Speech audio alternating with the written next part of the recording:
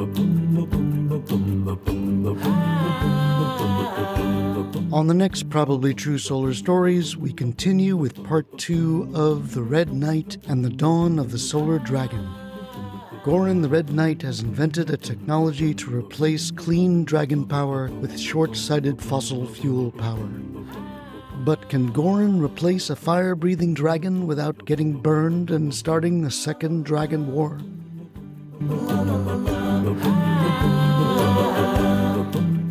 Welcome back to Season 2, Episode 9 of Probably True Solar Stories. I'm your Solar Story host, Tor Solarfred Valenza. So far, we've had 8 episodes of Solar Noir stories in Season 2, and this one may be our darkest, especially if you have a love for fire-breathing, lie-detecting energy dragons that have a taste for chocolate-covered aardvarks. Confused? That's probably because you didn't listen to Part 1. Go back and listen to Episode 8. I promise you, Part 2 needs that context. As always, you can read the true solar takeaways in the show notes. They separate this story's solar fact from solar fiction. Okay, here we go. The Red Knight and the Dawn of the Solar Dragon Part 2 was written and read by Tor Solarfred Valenza. Now that the Red Knight had invented a technology for replacing energy dragons, the next task was to quietly replace those dragons. As mentioned, dragons were generally tame, but they were not dumb. With their innate lie detection, they couldn't be persuaded to leave their caves on false pretense. You couldn't say, "You're fired," either. Oftentimes, we'd built boiler kettles in the dragon's home cave, so they'd have nowhere to go and would more likely put fire to the messenger. More troubling was dealing with Belt. The dragons had joined the Brotherhood of Elvish Laborers and Trolls, or Belt Union. The current contract had a 20-year term with 12 years remaining. King Maxwell had insisted on the long-term contracts so that the kingdom's accounting wizards could set utility rates based on the levelized cost of dragons, otherwise known as the LCOD. If Gorin went into a cave and said, "You're fired," to any Union energy dragon, that dragon would cite the 20-year Union contract and ask about cause. Then an elf union captain would be called, and if there weren't cause as defined by Section 3B, Paragraph 7, the elves would call for a general dragon strike. Not only would there be a blackout, but the elves and trolls would also go on strike, shutting down the kingdom's breweries, distilleries, and troll replies on social media. Worse, once the dragons learned that old King Maxwell had broken their 20-year contract without cause, that would be a lie. Not only would there be an immediate kingdom-wide blackout, it would cause another dragon war. For these reasons, King Maxwell authorized the dragons to be extinguished quickly and quietly. But how? Gorin knew that the attack had to be a surprising head-on assault with armor that could withstand dragon fire. After the dragon was slain, they could even burn their tough, scaly corpse in the upgraded energy boilers. The Belt Union and other dragons would assume that the deceased dragon had flown away on vacation or just got pissed off and left. Rare, but plausible. As for a quick head-on attack, it was impossible with conventional weapons and armor. A knight wearing the king's normal steel armor would face a dragon flame that would bake and boil the knight like a sack of meat in an iron sous vide. Targeted, heated dragon breath would also melt a steel shield as quickly as ice cream on a hot tar road. What the Red Knight needed was some kind of fire-resistant metal. Gorin tried to ask me if I knew of such metal, but I told him I could not think of one, though really I could. It's easy to lie to a human. Had Esther asked me the same question, I would have told her that only millennium could, for a short time, reflect a burst of dragon fire. It also made an excellent arrowhead for piercing through the throats of dragons. I don't know how Gorin found the right answer. A dragon alchemist would have known why Gorin had asked the question, and he also would have known the value of the right answer. I do wonder if Gorin had paid the alchemist his price, or killed him right after he learned about millennium. In any case, millennium was a very rare earth material, but with the king's credit card at his disposal, it was easy for the Red Knight to source and craft 500 suits of millennium armor and 10,000 millennium arrowheads and an equal number of harpoons. Ironically, the dragons unknowingly provided the intense thermal heat that crafted the millennium shields and the weapons that would soon wage war against them. With the millennium arsenal warehoused in the Light Palace, Gorin chose his Red Knight Brigade from convicted murderers who had already been sentenced to death. Fighting dragons was like a death sentence, but Gorin promised them full pardons and freedom if they survived. You have to remember that millennium was a new material. In theory, it could deflect extremely high temperatures, but no one knew its limits. Dragon breath could be fired at temperatures ranging from 100 degrees Fahrenheit to a white-hot and disintegrating 10,000 degrees. Thus, the shields and arrows needed to be tested. Gorin knew better than to test his millennium on me and Esther. We were well guarded, not just by my inventions, but also the location of our dragon cave. It was like a castle on a mountain. To attack us, the Red Knight Brigade would have to climb 4,000 stairs and surely be boiled in Esther's dragonfire after the first 100 steps. Instead, Gorin chose to attack Alex Thermodragon, King Maxwell's dedicated energy dragon for the Luxenshire Light Palace. A palace dragon engineer later told me about the details of the attack. It's painful for me to imagine what he described. I'd known Alex since he was a hatchling. He grew up to be huge. One small burp from Alex's firebox could boil water in less than a second. His twin brother Adam served as the king's Pika dragon and was even larger. Being one of only 2 palace dragons made Alex feel very proud and, I suppose, too secure. On one of Alex's last coffee breaks, we met to catch up. He'd grown to the size of a humpback whale. Seeing his size, I called him fat and lazy. This was an honest judgment, not a lie, and he took it well. He said, "I may be fat, but I'm not lazy, Tiny Zeno. I work as directed. Has the king ever had a blackout in this last year? Nope, because when King Maxwell needs fire for energy, he relies on Alex, the great fat and lazy dragon. Ha, ha, ha." We laughed together, and I don't know if Alex ever laughed again. I'm sure Alex heard the train arrive and break outside the dragon power cave. Dragons can hear like bats. Make a little noise and the sound wave will reveal the object's shape and size. So he must have heard Gorin and the clanking footsteps of the Red Knight Brigade, and when they came closer, he must have seen them too. But why didn't he shoot his whitest flame? That I can't understand. The only explanation I can think of was that Alex didn't understand that he was being betrayed. It was that moment of confusion and disappointment that must have been his undoing. I'm told that 10 millennium crossbow arrows and a harpoon pierced Alex's throat. After that, if he did cast a flame, it sprung out of his wounded throat like a flaming necklace. After Alex was dead, Gorin turned to Adam, King Maxwell's backup Pika dragon and Alex's twin brother. I'm told he was sleeping in the cave, and I'm glad it was fast. If he'd woken up to learn of King Maxwell's betrayal and sensed his twin's corpse, he would have not died in peace. Without dragons, the Light Palace went dark that night. But the king knew it would happen. In half a night, Gorin had jerry-rigged his upgrades into the kettle boiler and loaded it with clear-cut timber for burning. Hours later, he experimented with oil, coal, and gas. The palace light stayed on, and Gorin instantly knew that he could now replace every energy dragon in the kingdom by digging, drilling, burning, and by the murder of dragons.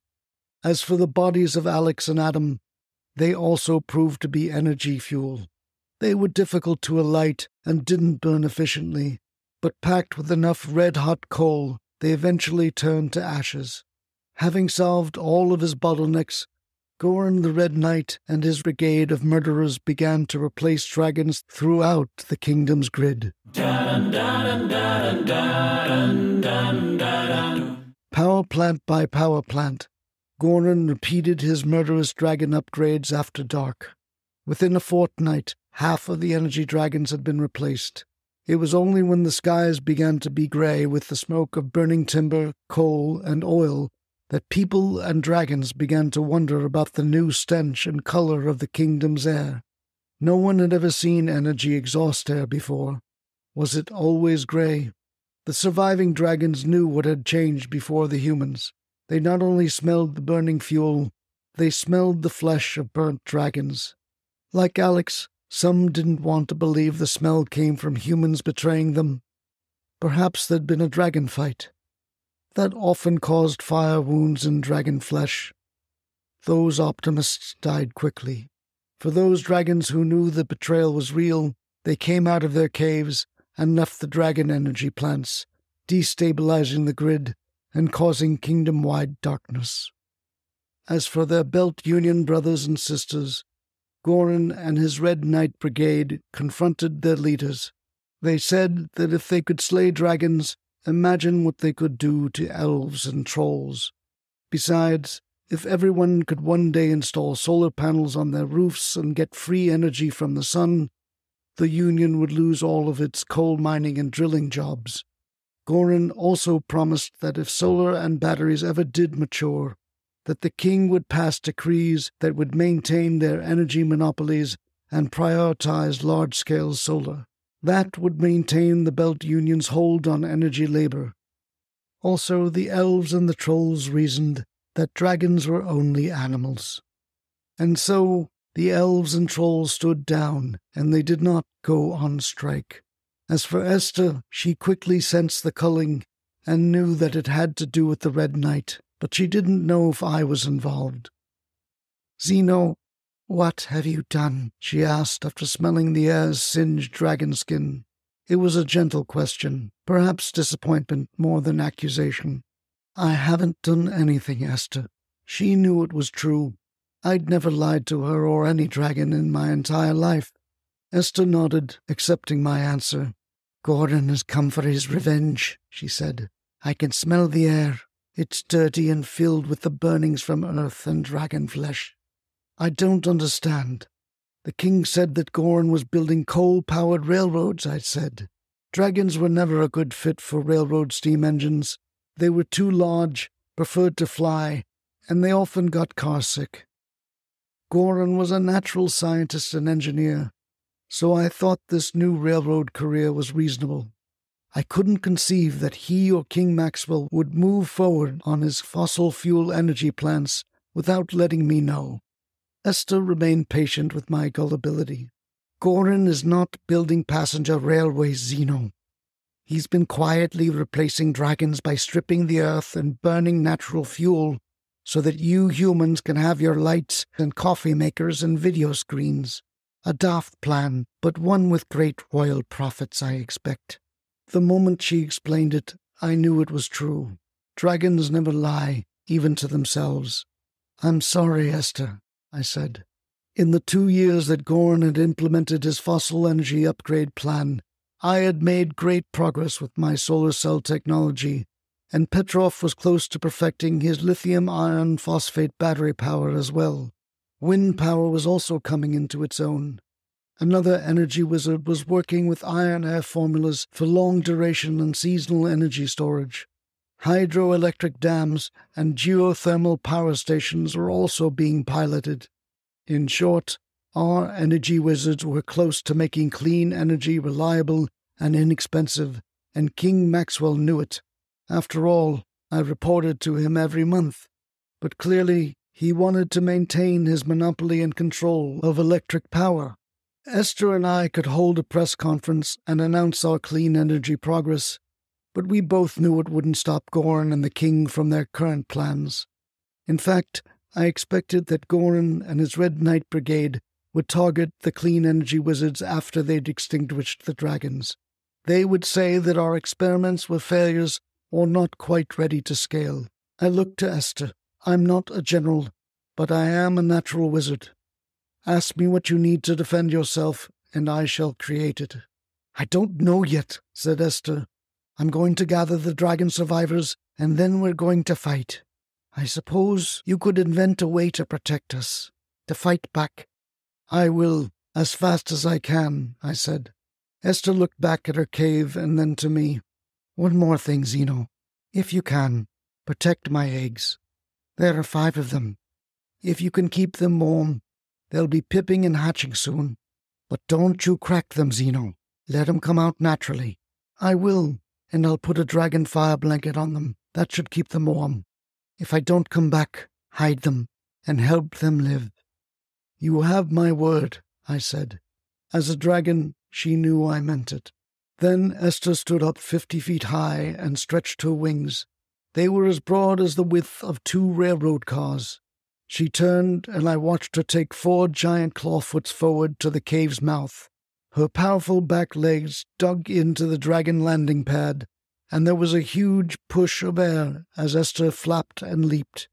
Chunks of dragon landing pad concrete cracked and broke like eggshells as Esther's claws rose out of the cave's opening and disappeared. Dun, la, la, la, la, That was the beginning of the Second Dragon War. In many ways it was a human civil war. There were those like me that wanted to protect the dragons and pay them for their natural abilities to heat boilers, and there were those who considered dragons a burden on the economy. On Luxembourg News tonight, Gorin and King Maxwell told the pundits that they would and could defeat the dragons. Asked if it was morally right to do so, the king replied that the gods had given humans a bottomless supply of fossil energy fuel.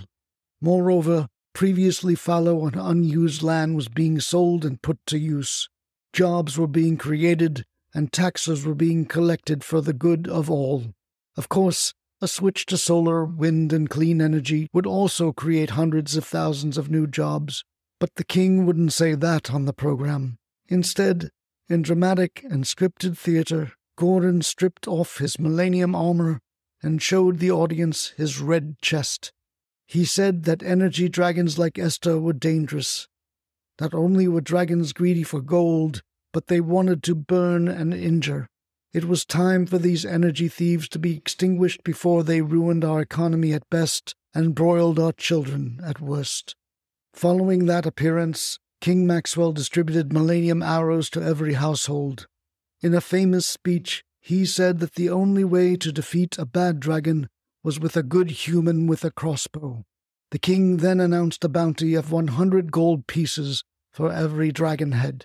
Over the next month, the Red Knight continued to appear on cable shows, spreading lies that energy dragons were hungry for the tender flesh of children. They no longer wanted to be paid in gold and chocolate aardvark benefits. Instead, they wanted 10 children per hour to continue heating the kettles. Many doubted this story, especially when the king forbade the networks from interviewing dragons or me. Everyone knew that dragons were harmless unless you lied to them. Feeling that they were losing public opinion, King Maxwell ordered Gorin to capture 10 poor children playing in the forest. He caged them and set them on fire until their flesh was crisped. Then he wrapped their black skeleton corpses in white sheets and unfurled them at the light palace square. It was strange that people couldn't see through the lie. If the dragons had actually done this terrible deed, the children would have been eaten. Also, dragons generally like their prey to be medium rare. But the dragons couldn't defend themselves. They were still censored on television, and so everyone now believed Gorin and the king's lies. Parents took up millennium shields, arrows, and swords and searched every cave for sleeping dragons. It was relatively easy to find them. Black rings of dragon soot usually marked the edges of their sleeping caverns. A good crossbow hunter could pierce their throat with 3 or 4 arrows. Then, as the dragon awoke in confusion, another human could use a millennium sword for decapitation. Hearing of these late-night attacks, the dragons flew to Makido, their ancient home cave that was hidden from all creatures except dragons. It was said that the first dragons emerged from Makido and when dragons were in distress, they returned there for strength and community. Esther told me later that there were maybe 100 dragons who had somehow escaped from Gorin and the bounty hunters. Some arrived at Makito wounded but alive, their throats boiling for revenge. After several days of recovery and planning, Esther addressed the survivors.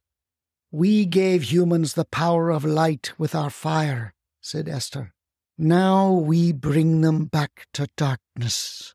Esther had a simple plan. Destroy the power plants. Turn off the lights, no more dishwashers, and certainly no more jacuzzis.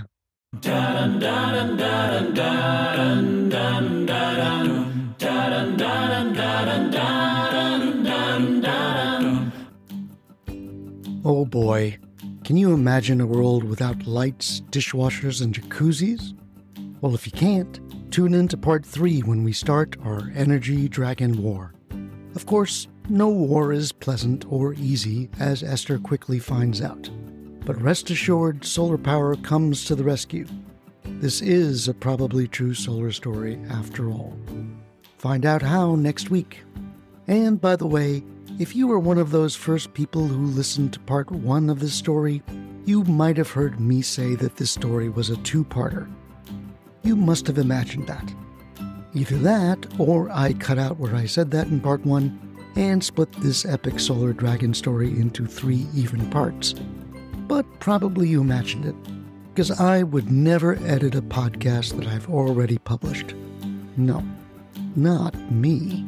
Heaven forbid. If you're enjoying Probably True Solar Stories, the most important thing you can do to support the show is to share these episodes with friends and family interested in solar, clean energy, audiobooks, and especially those thinking about transitioning their careers to solar.